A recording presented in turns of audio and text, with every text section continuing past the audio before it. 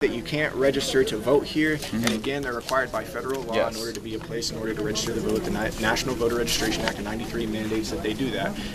Nobody in this office except for one person can answer any questions regarding this. She's on the phone trying to figure out how she should answer these questions, and her employees are unable to keep up with the demand that just came in here today. The other thing is she's denying us the right to register to vote on site today. They can't do that. And that's illegal. The thing is, we didn't come here to create a scene. We came here to get our photo ID. We are being isolated from the rest of the people here. We're being treated differently. Right. And I'm just here to register to vote.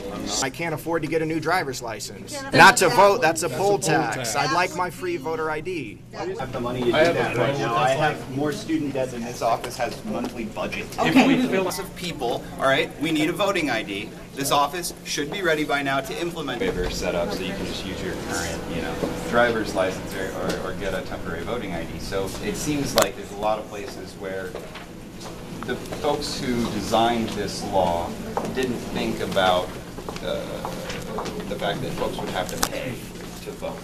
We line up, but as a group of people who apparently already don't have voting rights, the state's already treating us as a class and just setting us aside off into the hall. I mean, it's almost ironic if it wasn't so sad and un-American. It's not about voter fraud. We got to get that straight. This is about voter suppression of Americans.